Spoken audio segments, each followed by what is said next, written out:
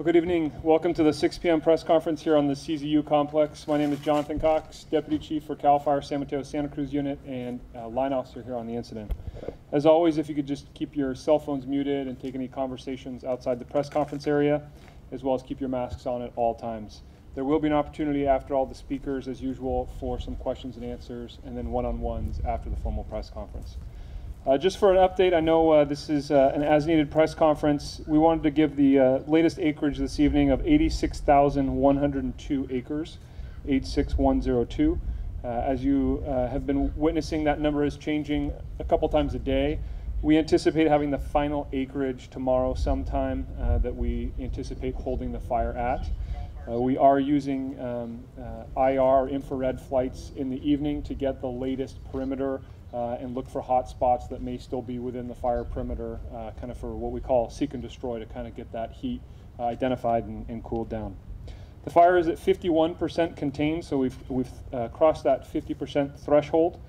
We do still have 7,647 structures that are threatened in and around the fire itself. The number of structures destroyed has been finalized, 100% complete on the initial damage inspection at 1,490. That number has been published and will continue to be published. Of those 1,490, 59 are in San Mateo County, and 1,431 of them are in Santa Cruz County. In Santa Cruz County, that includes 925 single-family residents and 14 single-family residents in San Mateo County. We still have 8,221 people who are evacuated from the fire area, and we have 1,777 firefighters on the line, including over 300 National Guard firefighters.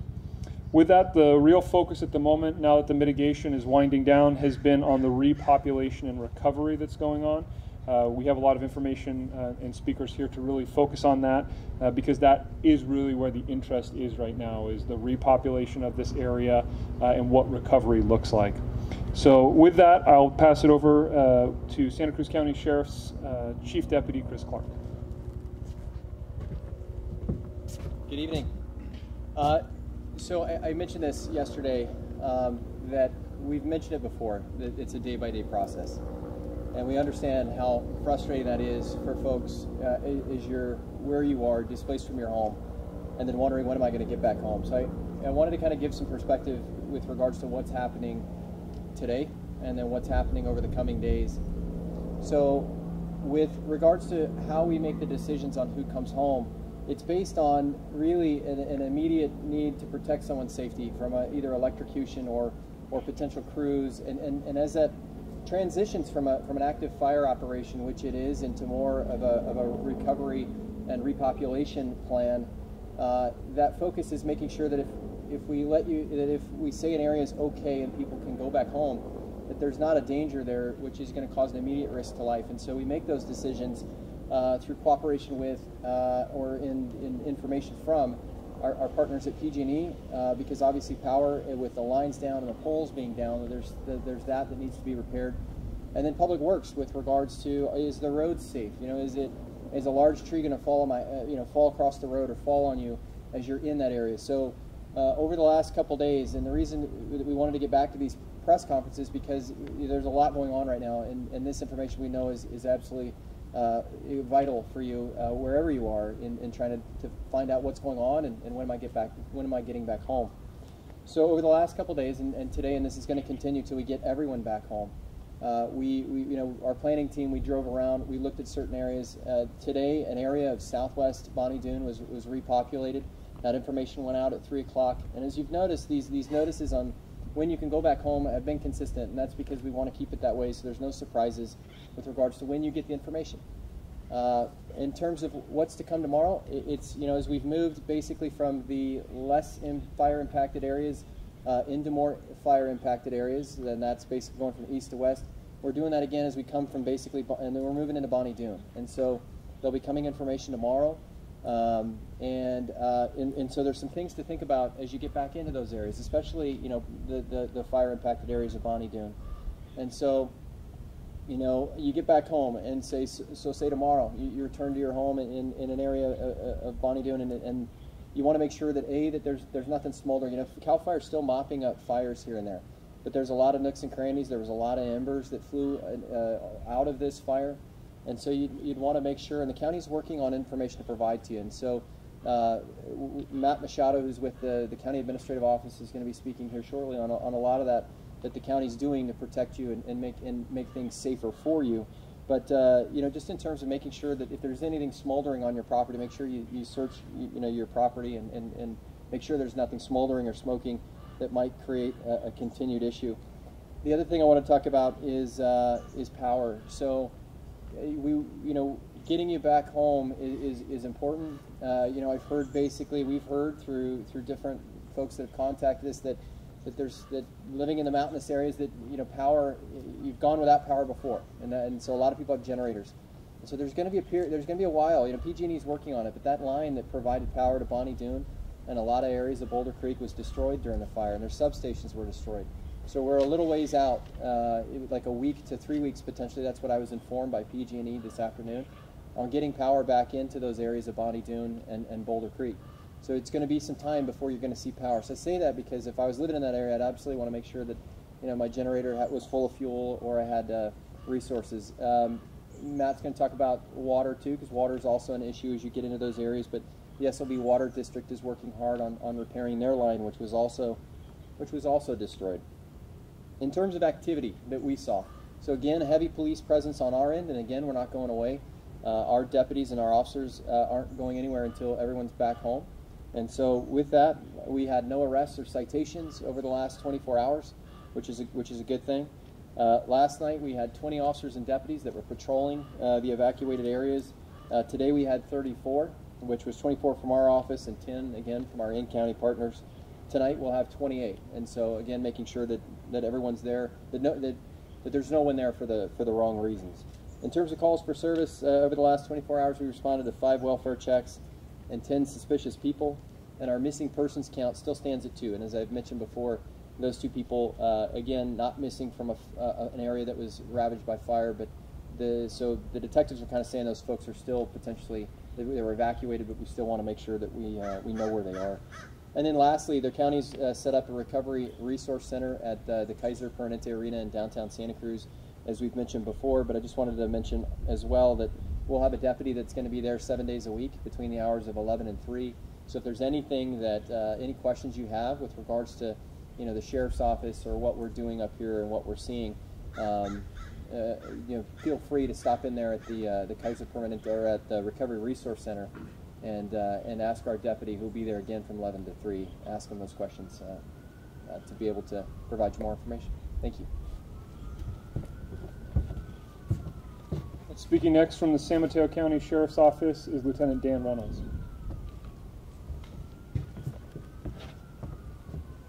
Good afternoon. I'm Dan Reynolds with the San Mateo County Sheriff's Office. I'd like to share some information with you. Today, as of 3 p.m., we opened the following areas and zones. They're open to residents only. Areas north of Canyon Road, which make up Zone 98, and Lomomar and Dearborn Park, which make up Zone 18. And again, that's open to residents only. As residents begin to go home, please be mindful that traffic interruptions may exist due to fires and utilities equipment working in the area. Please be respectful of our residents during this recovery phase. Give them space to process and grieve if needed. And we encourage you to visit our county parks that have reopened, those that have reopened, instead of coming to the beaches, and as well take advantage of our other beautiful outdoor San Mateo County resources. And for a list of the open parks and resources, you may visit parks.smcgov.org. As for the closed zones, the ones that still remain closed, it would be E38, E19, E55, as well as Butano Park. And lastly, I'd like to remind you or share that there's a local assistance center open at the Pescadero Elementary School. It will be open through Wednesday. It opens daily at 10 a.m. And the address of the Pescadero Elementary School is 620 North Street. Thank you. Our final speaker this evening from the Santa Cruz County County Administrator's Office and also representing the recovery efforts in the EOC is Matt Machado. Thank you and good evening. So I'm going to cover a bit about infrastructure, both the private and the public side. Yesterday we submitted our initial damage assessment to the state. It totaled $340 million. That included $30 million of public infrastructure and $310 million of private infrastructure, which includes homes and related structures. The assessment will be updated multiple times, so we'll continue to gather that information, and so we're still capturing that. Cal OES and FEMA are reviewing this information for us now so that we can get approval for category A and C, which is debris removal and permanent restoration. We hope to get that approval by the end of next week, and then we can start the debris removal program, which will include a work plan out of the county's facilities. Our public infrastructure team continues to remove trees and debris from the roadways. We are focused on getting proper signage up for safety reasons. I would ask that everybody be extra safe. Those roads are going to be dark at night and without all the standard signage. Be extra careful, please. A little bit about our other work going on the Swanton Road. We're still working on 2 bridges. One of them is a full replacement. That work should be complete by the end of next week, and we have 3 culverts that are also being replaced, so please be patient in that area. On our water and wastewater fronts, both critical infrastructure.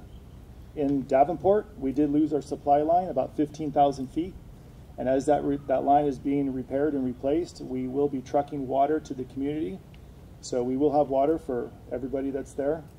Please conserve water, though. In our Boulder Creek area, we have a wastewater plant that we lost as part of our CSA 7. It does appear that the system that takes water from the home to the system is operational, and it's the system from the wastewater treatment out is what's damaged, and so we'll be trucking the wastewater out of there, and so it is going to be functional for homeowners, but we'll be trucking it, so please be understanding. And then with San Lorenzo Valley Water District, they do have 3,197 customers that are under the do not drink order. They have 354 customers without water. They're planning to get those customers back online. They tell me that by September 12th, they'll have those customers back on. But their system is in a fragile position, so please conserve water. They are offering bottled water available to everyone at their district office in Boulder Creek. County building inspectors and environmental health inspectors are going parcel to parcel to conduct safety assessments for those structures. That safety assessment will result in placards. Those placards will either be red, so that means you can't inhabit, yellow, so they'll have some issues, or green. For the areas that they cover, if there's no placard, that's a green placard. To date, the team has assessed 470 parcels. They will be working through the weekend and into next week to complete their assessment. As areas are repopulated, garbage service will return. It will be back on its normal schedule, so please be patient. Also, as part of the repopulation, we are providing re-entry kits. These re-entry kits will be stationed at entry points to these areas. These kits will include your standard PPE, personal protective equipment, N95 masks, gloves, water, hand sanitizer, and information about the potential toxins that you may encounter on your home site. Those sites will be open from 3 to 7 as the repopulation occurs. And finally, I'd like to offer up and inform everybody or remind everybody that FEMA is still offering individual disaster assistance to individuals. They have a $500 application program that you can receive $500. That is sunsetting on September 5th. The county is pursuing an extension for that. So check out disasterassistance.gov. Thank you. All right, with that, we're happy to answer any questions you might have. All right, as usual, everyone up here is available for one-on-ones after this. We are going to continue with press conferences as needed, so please stay tuned to emails and social media. With that, we'll go ahead and conclude the 6 p.m. press conference. Thank you.